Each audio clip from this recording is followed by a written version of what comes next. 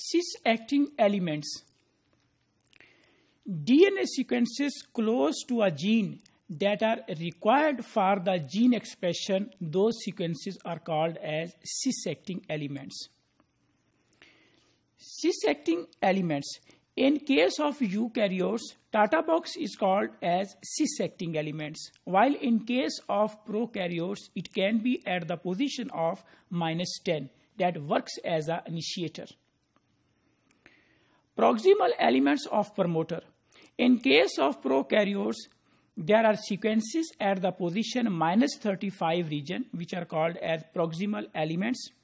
In case of eukaryotes, they can be cat box or the GC box.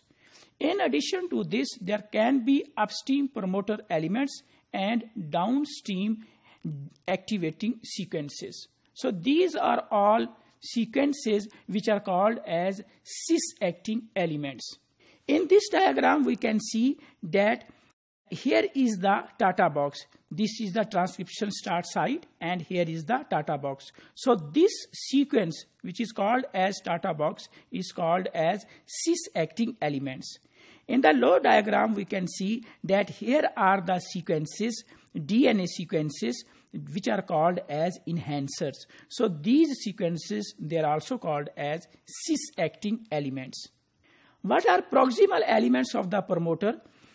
This is transcription start site. Here is the core promoter region where there is a Tata box. Here we can see that here is Tata box. In addition to Tata box, there can be regulatory promoter regions like the GC box. These are the GC box. Here we can see here is a cat box. In this diagram, we can see that cat box is here, cat box is here. So these are all proximal elements of the promoter. So they are called as cis-acting elements.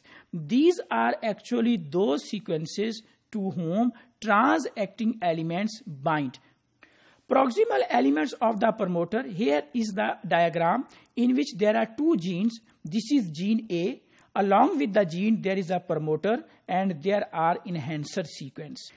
In this diagram, we can see on the right part of the diagram, here is the gene B, here is the promoter, and here are the enhancers. So along with gene, there is a promoter region, then there are enhancers, and between these two genes, there are insulators.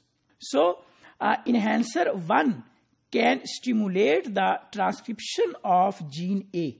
So this sequence that can enhance the transcription of gene A, while same is here that enhancer 2 stimulate the transcription of gene B.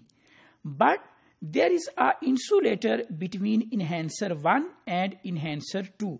So enhancer 1, because there is insulator, so this insulator, this enhancer have no effect on the sequences, on the gene expression of gene B.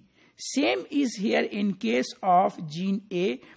These enhancers, they do not have the effect on the expression of the gene A. What are terminators? Are DNA sequences that just downstream of the coding segment of a gene, which is recognized by RNA polymerase as a signal to stop the transcription. So these are those sequences which are found towards the downstream of the gene, and here are the sequences which are recognized as a signal by RNA polymerase, and RNA polymerase that stops the transcription of the gene. So those sequences are called as terminators or terminator sequences. Enhancers are regulatory DNA sequences that enhances the transcription of the gene. Enhancers, usually they are stretches of 50 up to 150 base pair in length. Activities of many promoters are greatly enhanced due to the presence of the enhancers with those genes. What are silencers? A DNA sequence that helps to reduce or shut down the expression of a nearby gene, those sequences are called as silencers. In this diagram, we can see these sequences. Here there is a core promoter region.